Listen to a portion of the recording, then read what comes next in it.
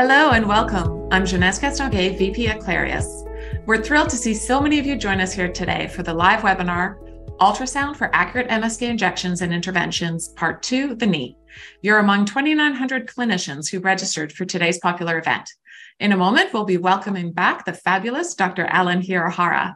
Board certified in orthopedic surgery and sports medicine, Dr. Hirahara will teach us expert ultrasound techniques to accurately guide a variety of knee injections for optimal visualization of anatomy and your needle. Today's webinar is the second in a new series of cadaver webinars. Dr. Hirahara is helping us to fast track our ultrasound learning curve for guiding accurate MSK injections by using cadaver segments to demonstrate a wide variety of pain injections. Our last webinar focused on the shoulder, and today's focus is the knee. Please use the Q&A icon at any time during today's session to ask questions, which we'll address in a live session following the presentation. Let me now introduce you to your host for today's webinar. Dr. Frankel is trained in emergency medicine in California. A passionate POCUS educator, Dr. Frankel has been using point-of-care ultrasound his entire career. He practices in a busy academic teaching hospital in Vancouver as an emergency physician and serves as chairman of our medical advisory board. Join me in welcoming Dr. Frankel. Hi, Janez. Thanks. It's good to be here today. And another great topic that I'm excited to talk about. One that's also close and dear to my heart is using ultrasound, particularly in various knee injections. To set the stage for today's discussion with Dr. Hirahara, we did a bit of a literature review and updated some of our knowledge. The first paper I wanted to review was a large systematic review that covered a total of 1,430 patients. That was almost 1,500 knees. And it compared ultrasound-guided injections to blind injections across all of the different studies. And without surprise, if you've been following some of our other webinars, it's not really surprising to see that in every study where they looked, ultrasound proved to be more accurate compared with blind injections in the knee across the board. To make it more relevant to today's discussion, there was another paper that focuses in particularly on pes anserinus bursa injections. And this was a randomized clinical trial that used steroid injections in ultrasound guidance fashion versus blind injections in the pes anserinus bursa. And interestingly, using a visual analog scale, at 1 week, there was no significant difference. But following the patients out to 4 weeks, there was a significant difference between the ultrasound guided group and the blind group. This goes to show and suggest further what we've talked about before, that close enough seems to no longer apply. For steroids, where you have this nuclear option, getting the medication close enough maybe helps in the short term, but the clinical outcomes really improve with more accuracy with the injections using ultrasound guidance. And we think this is probably more and more true as we move towards orthobiologics and other adjuncts away from the close enough strategy from steroids alone. And finally, just to kind of give a view of where the future might be going for ultrasound guidance in orthopedics and musculoskeletal pain injections and other interventional measures, I think this speaks to the future of precision medicine. This was a paper from France that I loved, where they did and developed a new anatomical measure on cadavers, on doing perimeniscal injections, something that is probably not really even thought of in the landmark or blind world because of the risk of injury to cartilage structures. But by developing the technique, validating it in their cadaver studies, and then taking it to live patients, they were able to find significant improvements in patients' pain by using this perimeniscal ultrasound-guided injections that maybe will be the topic of future webinars. Who knows? But before we get there, let's put out a quick poll to see. We have practitioners from around the world at different states of practice. How often do you use ultrasound to guide your injections? Is it something that you're just learning today? Have you been a user but getting used to using it? Or is it something even in your daily practice? Since it's a quick question, we'll close out the poll here in a second. All right, and let's see where people are. Oh, so we have a lot of people who are just learning today. That's great. About a third there, and maybe some on the daily, and a large spectrum in between. Well, it's great. I think we have something to share for everyone, and we can't think of anyone better to take us on this journey than Dr. Alan Hirahara, who's an orthopedic surgeon specializing in sports medicine and is board certified in orthopedic surgery and orthopedic sports medicine in the US and in Canada. He runs a busy private practice in Sacramento. He was fellowship trained in orthopedic sports medicine at the University of Toronto, and he completed his residency training in Montreal and medical school in San Francisco. Dr. Hirahara lectures and teaches nationally and internationally. He does research and publishes on arthroscopic shoulder and knee surgery, orthobiologics, and the use of ultrasound. He's a team physician for the Sacramento River Cats and the California State University, and Dr. Hirahara was appointed to and currently serves on the prestigious NCAA Committee of Competitive Safeguards and Medical Aspects of Sports. Alan Hirahara, we're going to hand it over to you. Thanks, Ron. Appreciate having me back. This has always been a lot of fun. It's going to be interesting today. We're going to talk a bit about the knee. And of course, my disclosures. And here are our objectives. But the thing I always tend to start off with is, people have asked me, well, why ultrasound? Because I have an MRI. I mean, what's the point? And what's really interesting, I find, is that, a lot of people will come up with, well, you have better access to ultrasound. It's quicker, it's easier, it's no magnetic fields, no harmful problems to people with pacemakers or metal in their body. And it's more portable. I mean, you can take it places, you can kind of use it everywhere, and you can have it available, has not this big machine. And then, of course, it's not that as expensive. But to be perfectly honest, these are not reasons why I use ultrasound. This is not my thing. This is not what got me into ultrasound. What got me into ultrasound is kind of what you said earlier on, biologics. Biologics is exactly why I got myself into ultrasound. I was over in Europe actually in 2007, and it was amazing how I started getting interested, actually 2009, I started getting interested in biologics. And I realized, talking to the Europeans, the Asians, they've been doing ultrasound for years where I had not been exposed that much to it. And it opened my eyes that, doing blind injections was just not okay. And it gave us other opportunities to evaluate pathology in a different way and see different things that we should be seeing. And so it's interesting. And then eventually, once I started using my clinic, started using it in my surgeries. And it's really amazing how this has grown in all these 15 years of working with biologics and ultrasound. So I think the biggest thing for me was that corticosteroid risk. And in Oran, you kind of talked about this. It softens, weakens cartilage, weakens tendons, thins bone, increases risk of infection. The big thing for me is diminishing immune response, increasing blood sugars. But more importantly, more recently, we've been seeing it also hurts surgical outcomes. What's interesting is that there's a big negative effect. And so, talking to patients and talking to primary care doctors and other surgeons, too many people are too willing to just willy-nilly put cortisone into people. And this has got a problem, especially for me. Like now patients are coming to me and saying, okay, well, I have a cuff tear. Can you fix me? Oh, but I had a cortisone shot last week. Now I'm like, no, I can't. Because it's definitely going to impact negatively the surgical outcome. And so cortisone has risk. And so I have to really, really kind of emphasize to people, don't just arbitrarily throw something in, especially if you think you're going to send this to a surgeon where they're going to do surgery, you're going to hurt the outcome. You're going to hurt the patient. It does not do a good thing. And that's where I'm hoping at some point down the road, these primary cares, these insurance companies understand that, what you're doing does impact downstream some of the things that we want to offer the patients.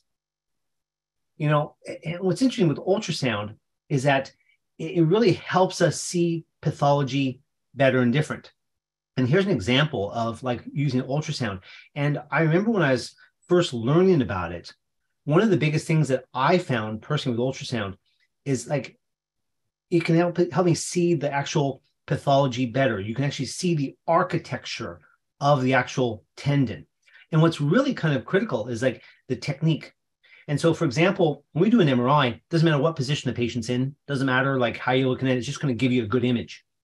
Ultrasound's not like that. The technique of how to do it is critical. And so learning how to do it correctly was important. So when I first came back from Europe, having, learned more about ultrasound, gosh, I had to spend a lot of time to really develop how to do it correctly. So, learning from people, reading books, going to courses. Here's an example, for example, on the left-hand side, you see here, is this a quad tear on ultrasound? The MRI is there, so it's clearly not. Why does it look hypoechoic? Well, it turns out it's because of technique, the leg's an extension. And you either can then toe in, which is the next picture here, and you can see how the tendon now shows up, or you can actually put the knee on a little bit of flexion, and now you see the tendon really well. So knowing how to do it will show you what's going on in that specific tendon itself.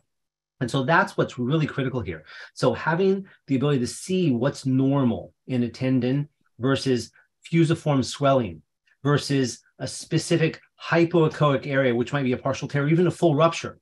So people talk about tendinopathy as being a specific thing. It's not. It's a spectrum of disease. And understanding where you are on that spectrum and then applying the proper treatment is what's critical. So even though I got started off looking at, how to apply biologics, I soon learned that it opened the door to better diagnose my patients. I mean, Orion, you're in the ER. Do you do the same thing for this? 100%. Yeah. And I think you have a good point in terms of you need really good image quality also, because it's a pretty subtle difference to find where you are on the spectrum, and it really influences how you're going to intervene on a patient. And maybe that's one of the daunting things to people. I know a third of our people who are watching the audience are just learning how to do this, that really getting access to a machine where you can see what you need to see can remove some of that daunting feature, because there's a bit of guesswork in the beginning of, am I really seeing pathology or not? Or is it just my technique or poor technique, like you were alluding to? And knowing the difference between, no, I know I'm doing this the right way, this is real pathology. That's a subtle line that does take some education to get around. Yeah. And I always tell the story how I got started is that, I actually would, whenever I send my patients for MRIs and they diagnose something, I would beg the patient, please let me scan your shoulder. I'm not going to charge you, but let me scan your shoulder so I can find the pathology, so I can teach myself about what it is actually there going on. And that's kind of how I really proved to myself that I could see the pathology. That is really what I'm looking at and believe it. People, I say, oh, go scan ultrasound everyone and then look at the MRI. I'm the opposite. I want to know the answer of what I'm looking for, what I should be seeing, so that I can learn that pathology well. So, and then taking that biologics and then applying it correctly, that's kind of like what I had to learn. Like, who, as a surgeon, who do I really need to take the surgery? Who do I not? This is an example of a patellar tendinopathy here on the left that is very extensive.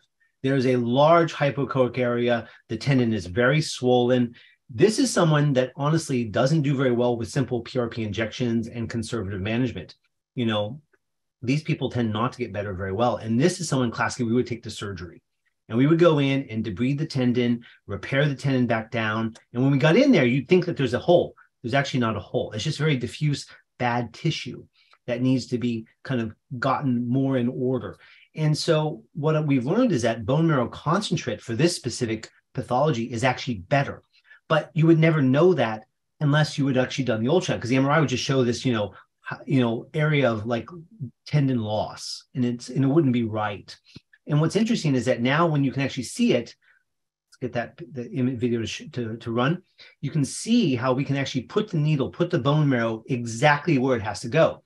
And as a lot of people know right now, bone marrow is not covered on insurance. So these people are going to be paying cash. So you better do a really good job and make sure this works, because if they're going to pay that amount of money, this better fix the problem. And you got to be doing it correctly, doing it right, and making sure you have a good outcome for the patient. I know we all want a good outcome for the patient, but then why wouldn't you give the best treatment? Meaning learn the ultrasound, learn the ways to do it.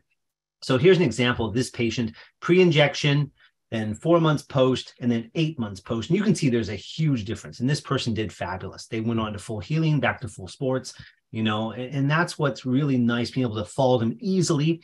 And this doesn't cost a lot of money to check them out and bring them in for a standard appointment, whereas same for an MRI is going to be hundreds and sometimes thousands of dollars.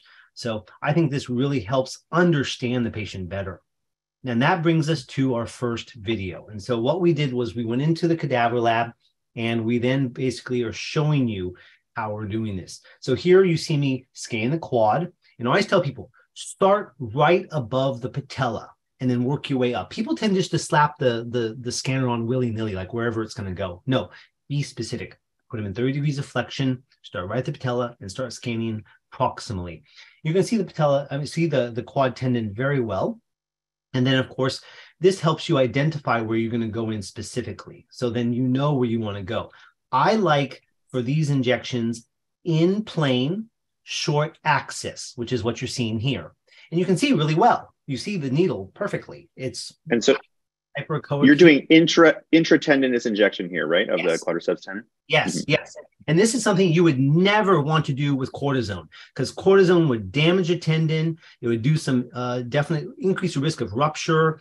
That would be totally inappropriate. But doing this, say, for biologics, now you're talking. But what's also nice, let's say you didn't want to go intra-tendinous, you wanted this person to be able to play sports this weekend. Well, in that case, maybe you'd go more paratendinous, going both anterior and posterior. But then you did the right thing. You didn't hurt them. Letting them go play this weekend is okay. Whereas if you went into that tendon, you don't want them to play because you might have damaged it and it could increase the risk of rupture. Right. And it's a really thin structure there in the patellar tendon. Like you have to really, I mean, you couldn't do that blind safely. Now remember, this is more mid-substance where it's more thinner. Mm-hmm. And you're right, this is patellar, but if you go more proximal where most of the tendinopathy occurs, right under the patella, then it's a little bit thicker right there. And that's where it tends to be swollen. And also when you're doing the injection, you're doing it for tendinopathy, so it tends to be a swollen tendon typically. It's a bigger target. Exactly. Yeah. Nice. Yeah. But that's also why you want to be able to see it, so you can know where you're going. Yeah. All right, let's move on. So how do I do injections? And that's always like another really big question. And if you've ever seen any of my videos before and any of my lectures, this is probably something everyone's heard before. What do you need? And what I tell people is you need what you need. So it depends on your comfort level, depends on your understanding of sterile technique. It also depends on how much work you're going to do. So if you can do a lot of work for a lot of stuff, you might need a sterile OR with sterile drapes and everything. Whereas when I'm doing the simple injection, I tend to use practically nothing. I mean, I don't worry about sterile gel. I don't worry about the operating room or transducer sheets or drapes, gallon mask, hats. I don't do any of that stuff. And the reason why is because from my point of view, I know how to do a sterile technique. I know how to sterilize the area of the skin and then never touch it with anything else but my sterile needle. And so I'm really careful not to contaminate myself ever. And if you are worried about contaminating yourself, then yes, please use whatever you need to use to do a good job. I mean, Oren, do you think that's fair? Totally fair. Yeah. I mean, I operate in a bit of a dirtier environment than maybe you do. And we call it dirty sterile. So at least anything, going through the skin, I'm comfortable is sterile, but I'm not going to sterilize the whole field for a quick injection. Mm-hmm. Right. Exactly. So here's an example of, me doing an injection in my clinic. And you'll notice I'm not wearing gloves. And in fact, he's filming me doing this. It's kind of fun. He has a camera filming there. And, so I use iodine on the area, then alcohol swab, ethyl chloride, which has been shown in studies not to contaminate the area. And then, as you'll notice, I've got my hand on the patient. I've got my hand on my probe. I never come down to that area where I cleaned off ever, except for my needle, and then I'm done. I'm out. So it's and I want to point out the pro move here. It's an older device, but your technique is still stellar, where I always try to teach, the needle aims towards the screen, right? So this is like the most slick way to do any injection is get that screen in your line of view, and you make it because you make it look so easy there, just kind of dropping in and doing it. For people who are just learning, they might feel like there's a bit of a struggle, but if you don't get any of your body into it, the logistics of getting the needle and the ultrasound together, it really simplifies it. So what you want to do is you want to have that ultrasound. So if you're doing in plane, you want it right in front of you and going right down your line of sight, so that when you take your needle, you're going right down the line of sight. So you can't go to the side. You can't go this way or over here. You're going right down the center. I see people turn it this way and then try to inject this way with them over here. This is a disaster. I can't. Technique. Yeah. Yeah, you'll never do well here. Don't do that. And also I've heard people say, well, I'll put the needle in and then go find myself with my ultrasound. Don't do that either, because you want to be able to identify your pathology and bring your needle to the pathology. That's really a critical teaching point that you want to learn how to do well, and so that you can consistently hit your mark. Would you say that's right, Oren? 100%. Yeah. All right. Knee joint injections. And I'm sure this is probably what most people want to see. So as you all know, and Oren gave you some great articles ahead of time, despite overwhelming evidence, people still don't believe it, and I don't understand why. And people are just so excellent injections, and they never miss. And oh boy, yeah. All right, not much more I have to say about that. Moving on. The accuracy, as Oren said, is pretty clear. There are many studies that show that you just need to use ultrasound. And in my experience, patients just have less pain because I'm no longer missing. And that's the point. If you inject into a tendon, into a muscle, into a ligament, okay, yeah, it hurts. And I tell people flat out, if I'm going into a structure, sorry, it's going to hurt. There's nothing I can do about that. But if you're going into a space, into a sheath, into a joint, it's not going to hurt. There's no nerve fibers. There's nothing to hurt. So there should be no pain. And so if you're going into one of these things and it hurts, you missed. That's just the way it is. The knee joint.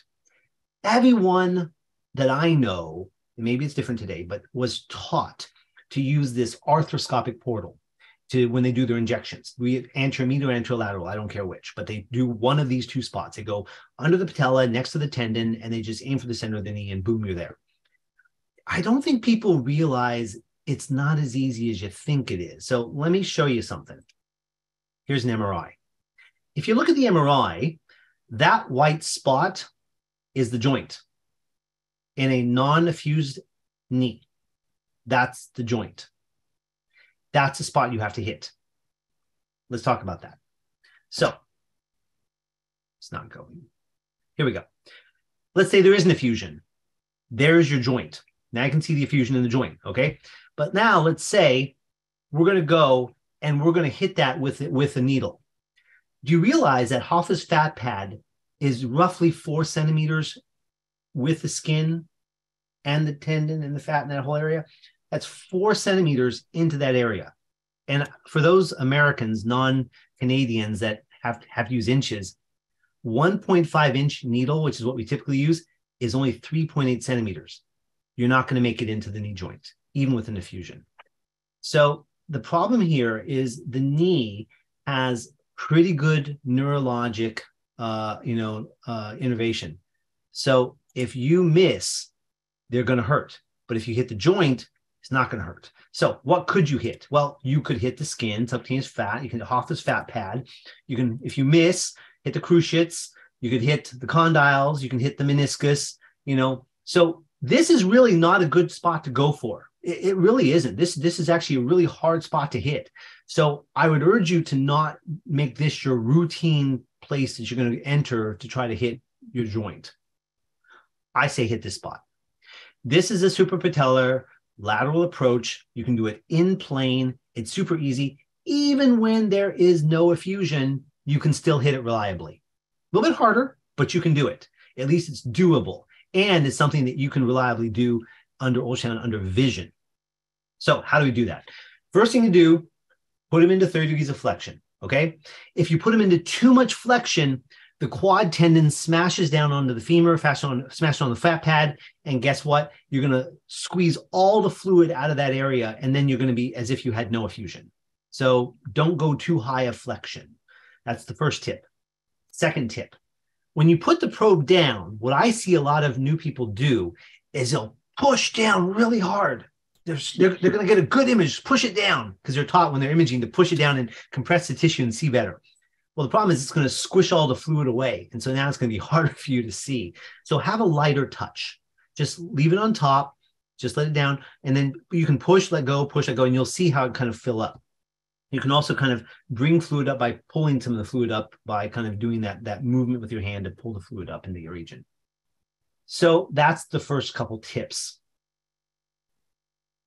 And when you get a good image, this is what you're going to see. So what you're going to see is you're going to see that quad tendon on top. You'll see that joint space effusion. You'll see the fat pad, and then you'll see the trochlear bone.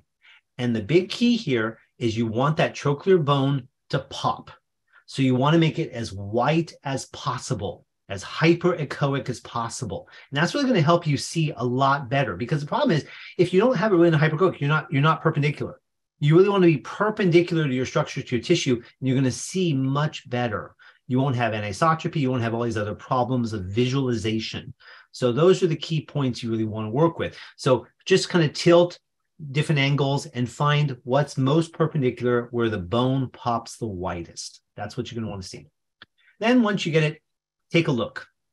Take a look and see how far that distance is. And so you know. And then what you can do is you can plan and say, okay, well, guess what? I now know that my entry point is 1 centimeter distal from my transducer. So I can come in parallel to my transducer and I know exactly where I want to come in. So those are like a really key tip so that when I come in with my needle, boom, my needle's right there. It's right in my spot. I'm right where I want to be. Piece cake. Just makes it super easy. You don't have to go guessing around. And then the patient, because there's things with patients, if you do it like this, where you just like in, out, they'll be like, that's it? You're done? That's all? Yeah. It's just, you should see the surprise on their face. They're like, they're blown away. And then you tell them, you show them on the screen saying, okay, see this black area? I'm going to hit this. They see the needle come in. They see it hit the black area. They see you inject it and you're out. And they're like, yeah, you hit it. I mean, they completely buy in. It's amazing the patient satisfaction that they get being able to see that you did what you told them you were going to do. Do you see the same thing, Oran? Oh yeah, this is I call this the gateway drug of ultrasound guided procedures, because like you said, it's one, everyone seems way overconfident in their ability to do it and tolerates pain, scraping sounds, patient discomfort. They probably missed a bunch of times but didn't know, and somehow that's been normalized. And then you do this and the patient, like you said, is like texting through the whole procedure or something. They don't even know. Or you can inject when there's minimal effusion, like this video is going to show, which is really hard to do blind. They don't even, it's such a different world of difference. And once you see it for yourself, then you realize like, why am I ever doing anything blind again? On such an easy procedure, it makes such a huge difference. Now you like start stepping up the difficulty and it's like a no-brainer from there. Right. And so here you are, you're looking at this going, where's the joint? Right. What am I supposed to hit? So please realize that I think you can see my pointer. This is cartilage. This is not the joint. So you don't want to hit this. This would be bad. So that's not the joint. That's cartilage. That's black cartilage. The joint's actually over here. Okay. So you got your tendon up here, and then your joint's actually right over here. And so the problem is we want to get up over the bone, angle down this way, and get over here. That's where we want to be. So let's run the video. So you'll see my needle come in, and actually I was a little bit low. Let's see, I came in a little bit low. I didn't want to hit the tendon. I came up over the bone. I then angled down so that I'm not going to hit the tendon. Because if I come this way, I would hit the tendon. I'm angling down. I'm going to come forward into this region, and then I'm going to start to fill. And as I fill, what you're going to notice is it's not making a bubble. If I made a bubble, I'm probably not in the joint, because you shouldn't be making a bubble. Remember, the joint space is one big area and flows down. So by injecting and it not filling, you're in the joint because it's flowing in the joint, okay? Because it's not filling up. So that's another key point. So you guaranteed I was in the joint there. And so here we go. Here's the cadaver. And you can see automatically, you're seeing a bit of a spur here. There's a small spur bone. This person obviously had some arthritis, and there is actually joint space over here. And here's the tendon right here. And so what's nice is that you can plan, say, okay, well, I need to kind of enter about 1 centimeter roughly, because if I go in too high, I'm going to be up here. That'll hurt someone, not this person, of course, but it'll hurt someone else. And you don't want to be too low, or you're going to just run into the bone. And so, see, there it is. I'm going to get right in, and you're going to see me moving around. And see, there it is. There's my needle right there, right above that little spur right there. And then I'm right here in that area. And this is actually the joint right there. And you can see me moving around, moving the stuff around so you can see really well.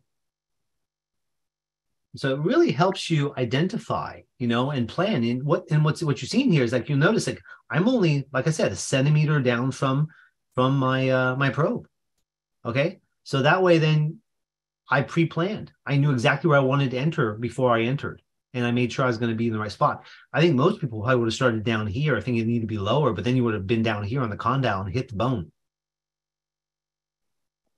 Comments, Oran? No, that was great. All right, let's move on. Yeah, and you can see that if I had done the other type of injection, it would have gone here, and that just would not have been good. Yeah. All right, now we're talking about pes anserine injections. Not much to talk about this. The hard part about this is finding your tendons. And, a lot of people teach us to look in short axis and find those tendons. I actually find that really hard to do. I actually find it easier to find the tendons in long axis, because seeing the fibers of the tendons really stand out against the fat, I find to be easier to do myself. So here you go. In fact, there you go. I've just found the tendon right there. And, the hard part is people say just being able to see it from end to end, but that's the tendon right there. And so once I have the tendon all in line, I just come in plane and I just come in here and I'm going to bring my needle in, and there's my needle right there. And I'm just going to reorient to get into the sheath. And then once I'm in the sheath, I'm going to start giving my injection. And there I am. I'm now in the sheath. Boom. And you're going to see I pulled back because I had skewered the tendon a bit. So I pulled back out of the tendon. And now you can see I'm actually injecting, and you can see it's going to flow down that sheath. Now you think, okay, well, pes anserine, the bursa. Yeah, you might want to be on top of the area to be in the bursa more, unless you want to be in the tendon sheath, and of course, which tendon sheath, because there's 3 of them. So these are the ways you can do it. So you can go tendon sheath, you can go in the bursa, you can do each one, whatever you think clinically is most relevant for your patient. I think the problem is that when you're using biologics, you have to be much more point specific using a sniper rifle. It's not so much a shotgun effect like you used to use with cortisone, where you just have to get the region and you're good. So I think you need to be much more specific about what your goal is, what you're trying to do. And how do you decide that? Well, it's both clinical and imaging as well. So, as you can sometimes see the bursitis, you can see the swelling of the bursa overlying that region. Well, then no brainer, just go get the bursa. It's easy, right? You'll see it. You'll see the swelling. If you think it's just the tendons and you want to hit the tendons, well, then this is the way to do it and get into the sheath. So it just depends, again, clinically what you think the problem is. Also, you can also identify the spot sometimes, because sometimes it's really point specific with this. People thought in the past that it was the bursa. I think it's not always the bursa. I think sometimes it is actually the tendons. Just like any tendon can have tendinopathy, I think these can as well. So if you find that it's one specific spot more than another, then ultrasound that area. And if you're finding a tendon right under there, well, hit that tendon.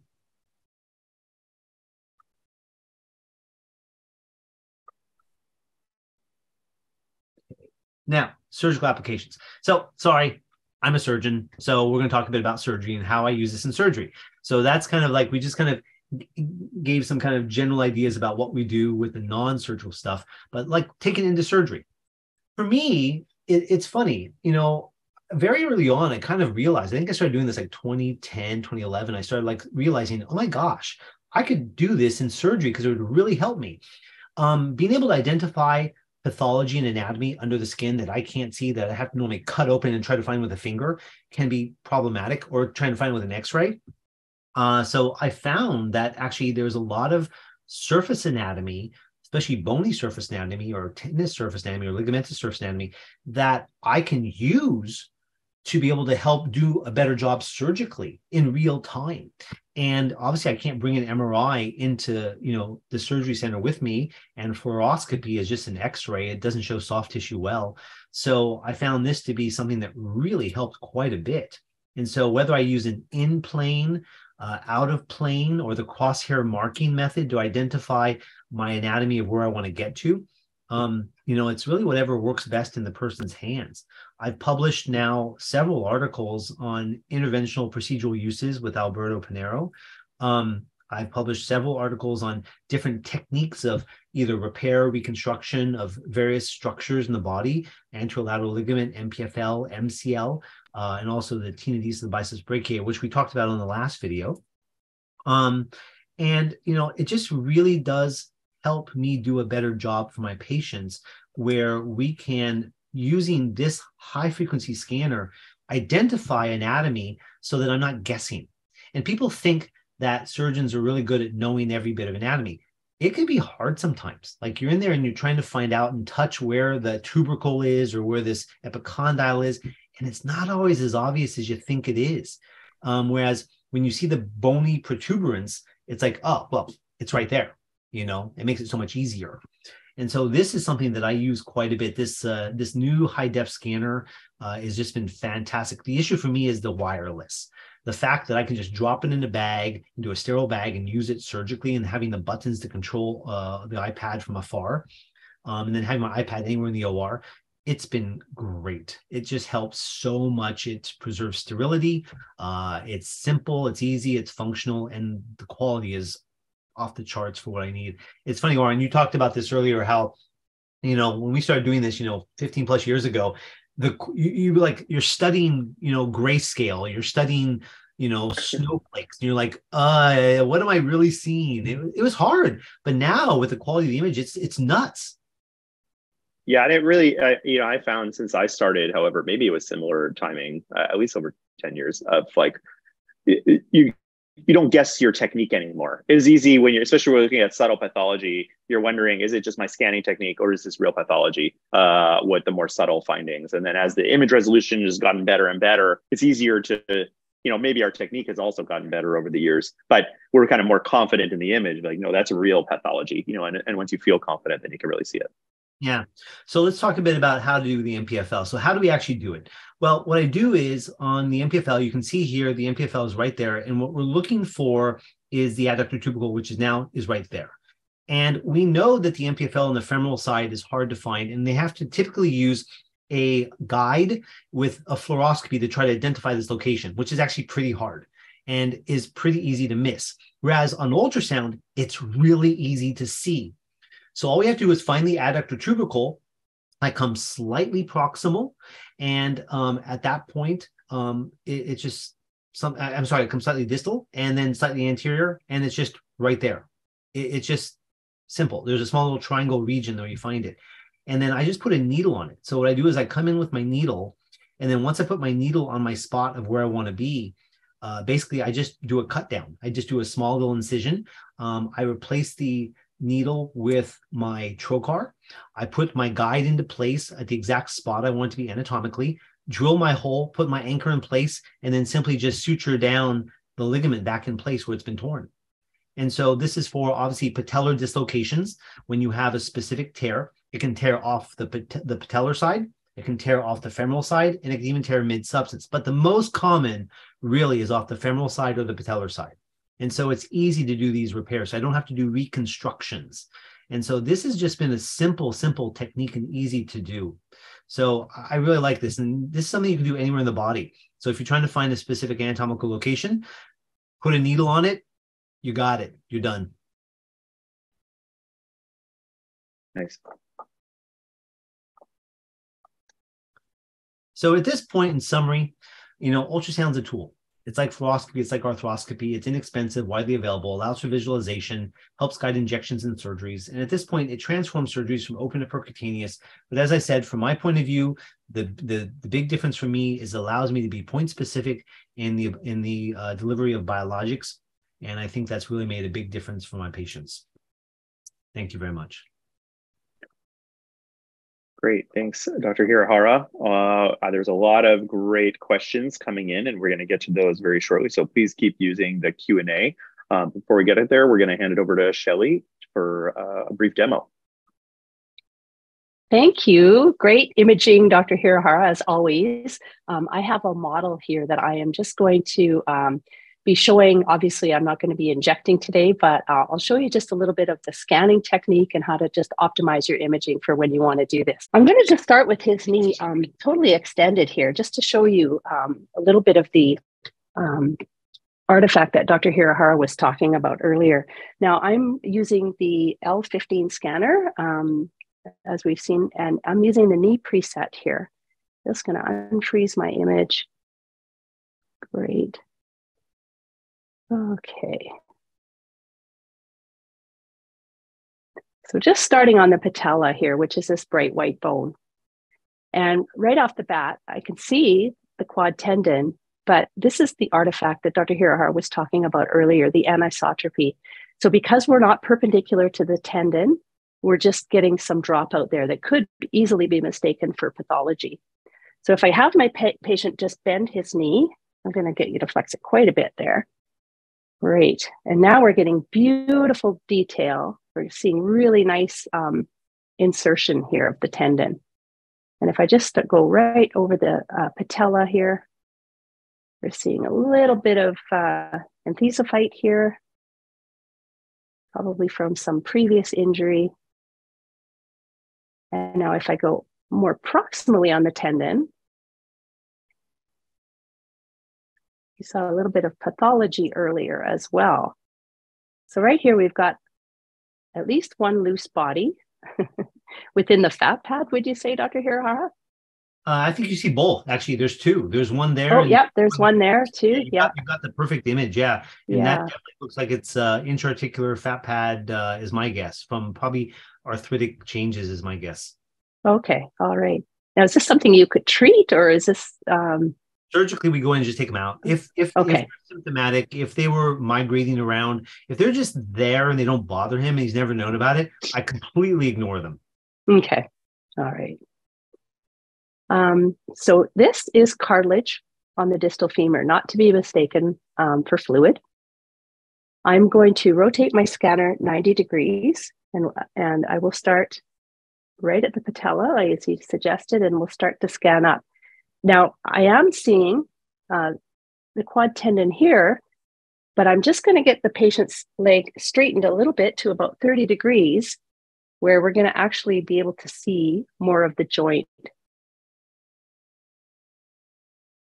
So the tendon is here, and now we're actually seeing the joint space here, whereas I wasn't seeing that before. Yeah, that's a fabulous example of what we were talking about before, how by flexion, it squeezes the fluid out, but he clearly has an effusion. You can see it right there. It's not big, but it's there. And by bringing that leg out to a little bit more extension, and I use a bolster, you can really start seeing the joint space easier. A little bit more. Yeah, I can't believe what a difference that makes. It's quite night and day. And the other thing too, like you mentioned, is pressing. Like as an ultrasound tech, like you said, I mean, if I can't see something, my go-to is to press harder, and I can actually squash that fluid out of the way. I do see the tendon a little bit nicer, but I lose that the nice visualization of the joint. The other thing you're doing right there, Shelley, which is a really great thing, is you're showing people what they can do quickly to help identify what's tendon and what's fat and where the joint is. So by you really identified that linear differential between fat pad and tendon, which is going to be joint. Right. Okay, great. Okay, let's put that leg down and I'll get the other one up just a touch. Now I'm just going to give a quick demo of the PES here. So I'd like to start at the medial meniscus, which is this triangular structure right here. And now I'm just going to scan inferiorly down the tibia. And there we're starting to see the tendons there. I'm just going to decrease my depth a little bit here as well. Great. And so if we're... And the problem is you're really good at what you're doing, Shelley, and you're super easy. But what she's doing, which is actually difficult technique, is that she found tendon in her image, kept that part of her scanner solid, and then rotated the other end so that she brought the entire tendon in frame. Right. And that's not obvious, but you did it like without even thinking. That's the technique you've got to learn how to do.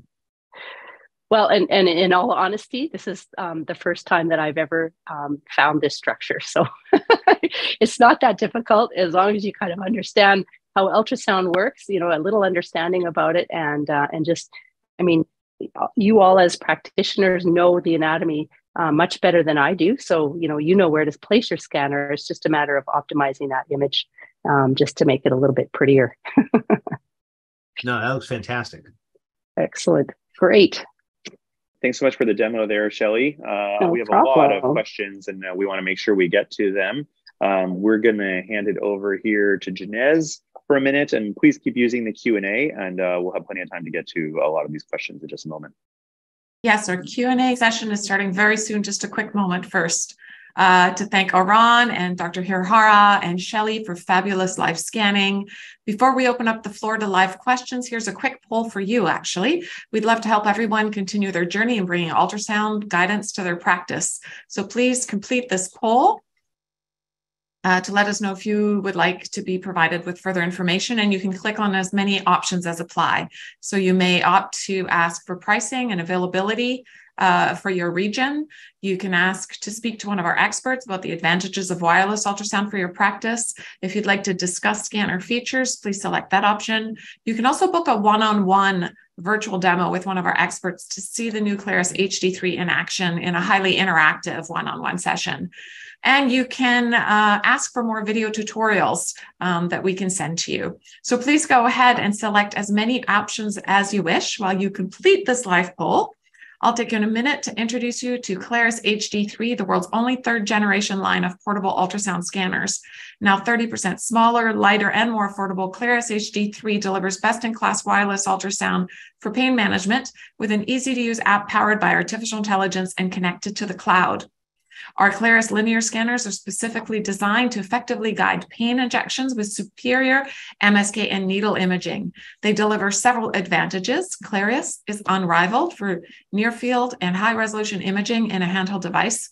As you saw today, you get clear views of nerves, vascular structures, and other anatomy, and your needle for safe ultrasound-guided injections.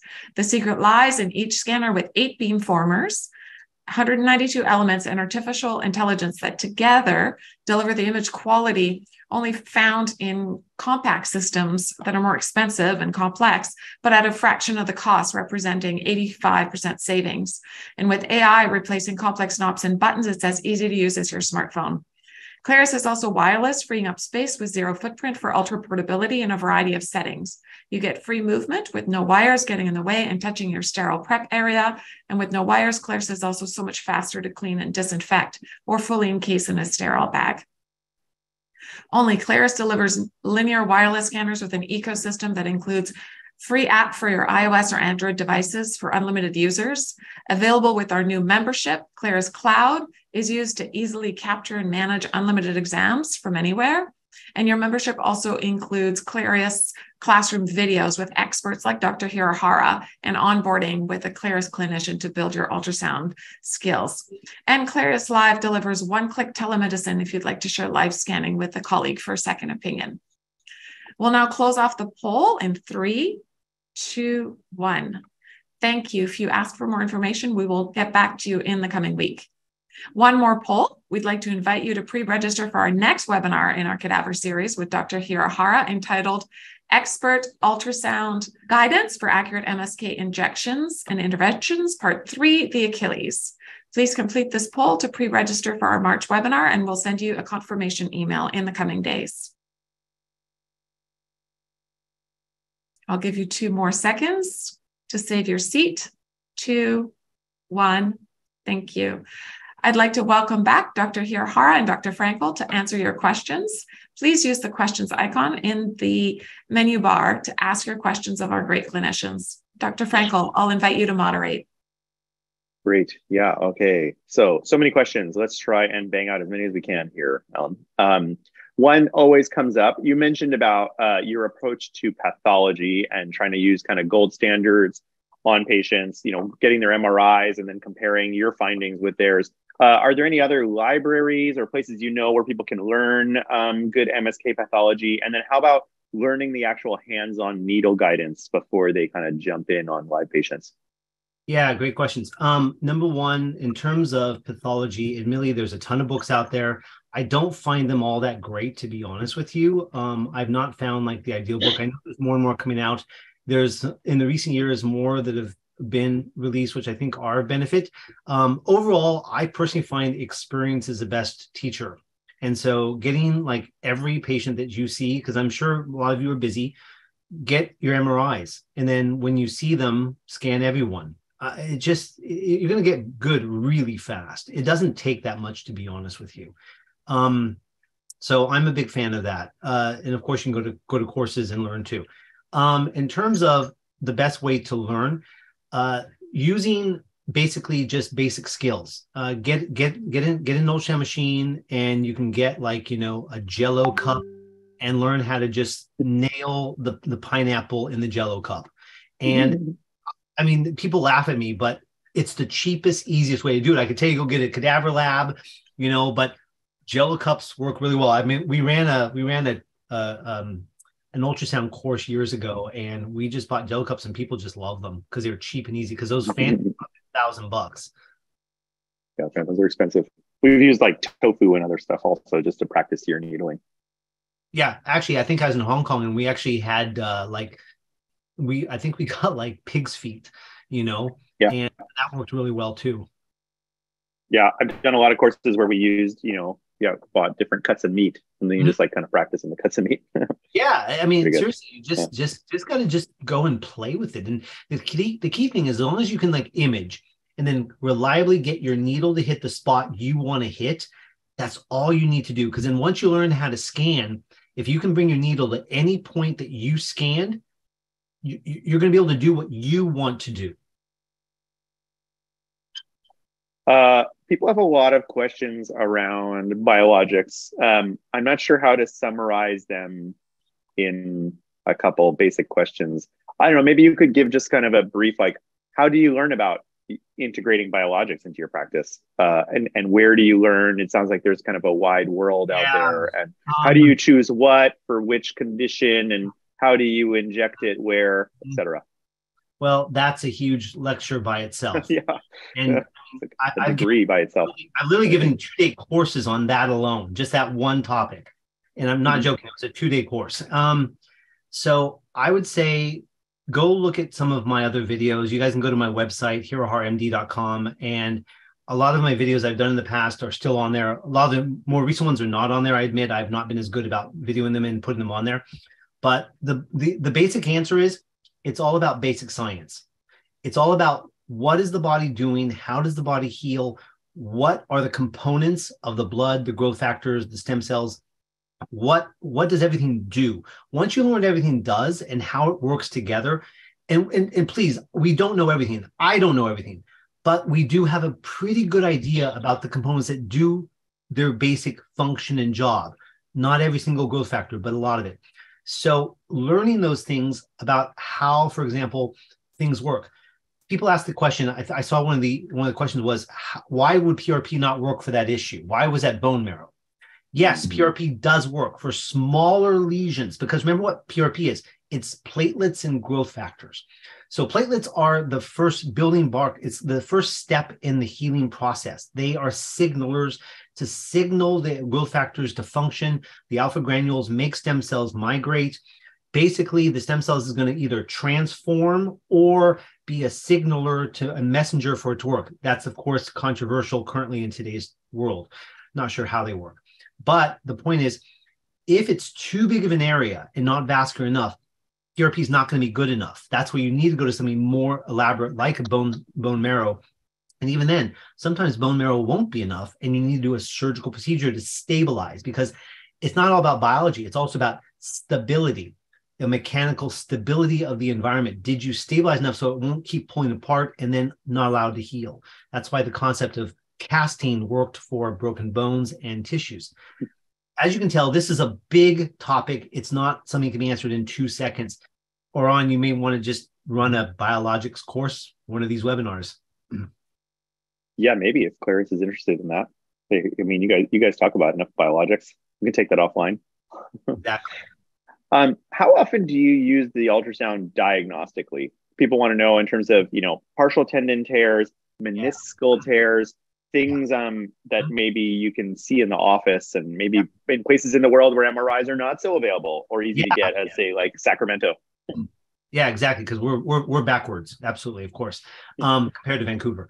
But the bottom line is, ultrasound is really good for certain things. MRI is better for certain things.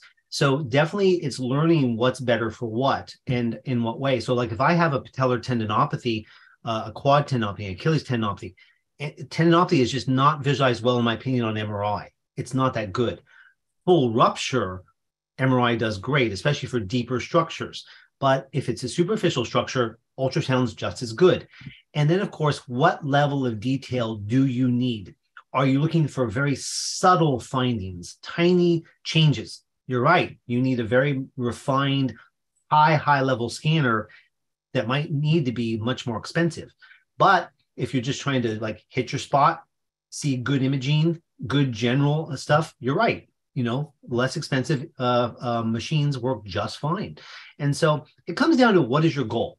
Admittedly, I think like 6 or 7 scanners in my office, and they're different companies and they're different kinds and they do different things. And so, everything has a purpose. You don't just have one screwdriver to do an entire job. This is an American question. I'm just kind of curious to hear your answer. How do you change your approach when the BMI is 50? Yeah. Spinal needle? Yeah, that's a great question. So obviously you are limited in your depth of your scanner, and you might need a curvilinear. So that's one answer, is that you might use a curvilinear. Number 2, you might need a longer needle. And number 3, maybe you just can't get the job done and that you might need to go to some other alternative. Yeah, that's like where maybe you need fluoro, right? Or something like that. I know, for our... You do what you can do. Yeah, right. Let's see. Do you ever do nerve blocks, or do you kind of leave that to your anesthesiologist? I've taught them, but I don't do them routinely in my practice. I'm not as good as I'm sure all these anesthesiologists who are phenomenal at them are. I would defer to them. Yeah, we did a webinar with genicular nerves a while ago. Genicular nerve blocks. It was very interesting. People are surprised that you're injecting into the tendon. Yeah. Yep. Is that something like you routinely do? Nope. You want to say anything about it more? Yeah, absolutely. So again, it's a biologics issue. If you're doing cortisone, you'll never inject into a tendon, ever. But if you're using biologics, we're using either PRP or BMAC, going into a tendon is totally appropriate, because now obviously if you do that, it changes the recovery process, the rehabilitation, the physical therapy you're going to recommend. So it's not going to be the same recovery method. And I've said this over and over, like if you're going to go in the tendon, don't let them like go running that weekend. You don't want to have them cause more harm and damage. But yes, PRP, BMAC into a tendon is appropriate and can actually kind of speed along the process. And I saw another question about Prolo, which I'm not a fan of. I don't like Prolo. I'm not a big fan of that at all. I don't agree with it. I know that it has been shown in some studies to be effective, and I do think that sclerosing something, can be something that can aid in the kind of inflammatory process to cause healing to occur. I'm taking this from a different point of view. I actually use leukocyte poor PRP, leukocyte poor BMAC. I'm not a leukocyte rich fan. And so I'm not trying to cause inflammatory response, especially surgically, because I found that surgically, if you use leukocyte rich, you cause a zone of weakness and increase the risk of re-rupture and re-tear. So you have to be very careful if you're going to lose leukocyte rich. And then, of course, I saw another question asking about why PRP wouldn't work for that specific thing. PRP is limited in its scope. And so you have to use smaller lesions. And we looked at it and we found that 0.48 centimeters squared lesions of tendinopathy did very poorly with PRP. And so if you have a smaller lesion, PRP is fabulous. Bigger lesion, not so good. Yeah, and that was a real wake-up call. I remember you talking about steroids in the shoulder. I feel like that you have to think about the downstream consequences. I feel like people will get injections and like, oh, it's not working, now I need surgery. And you're like, well, actually, you got messed up. There is no surgery now, or it has to really be delayed because kind of ruined the field. Yeah, downstream. It's clearly a temporal relationship. And so at this point, if someone gets a cortisone shot, I'd like to hold off about 6 months from surgery if possible. Okay. Some people will just yell at me and I'm like, okay, but you're taking the risk, if that's really what you want, and the risk of complications. Do the orthobiologics carry the same kind of perioperative risk? No, absolutely not. No. The only risk it's going to carry is if you use leukocyte-rich PRP or BMAC during the procedure, you're risking the re-rupture of the tissue or the pulling out of your tissue from your high tensile strength sutures because of the inflammatory response. Correct. Yeah, interesting. Final question in our last minute: do you have any experience with shockwave? Zero. Although my good friend Daniel Moya from Argentina swears by it and thinks it's fantastic. He's one of the experts in the world, has done a lot of the research, and he really has done some great research. So I really urge you, do a PubMed search, look for Daniel Moya. Daniel Moya. Okay, great. Shout out to Daniel Moya. Great. All right. Well, we are at the top of the hour. Thank you, everyone. And thank you, Dr. Hirahara. Inez, you want to close this out? Yes, thanks for all of you for joining us and staying till the end. Thank you also for all of your questions. We've had dozens. If we didn't get to your question, we'll follow up with you by email in the coming week. You will all receive a PDF copy of the slides and a recording of the webinar as well. So keep an eye on your inbox. That will be sent to you in the coming days. I'd like to close out by thanking Dr. Hirahara for sharing all of his best practices, and a very big thank you to all of you for joining us. We hope to see you again for our next webinar with Dr. Hirahara on expert ultrasound guidance for accurate MSK injections in March, with a focus on the Achilles. In the meantime, have a wonderful rest of your day and keep scanning. Thank you. Keep scanning. Thanks, everyone.